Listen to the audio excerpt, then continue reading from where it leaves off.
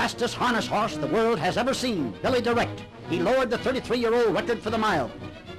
The veteran trainer and driver, Vic Fleming, center, with his sons Billy and Jimmy, finally has developed the greatest pacing horse of the century. And is that a thrill for a horseman? All my life I've been trying to get a horse to beat Dan Patch's record. Here he is, Billy Direct. And next year I'm sure he'll go faster. At the Syracuse Fairgrounds, Billy Direct displays the form that broke the mark set by Dan Patch in 1905.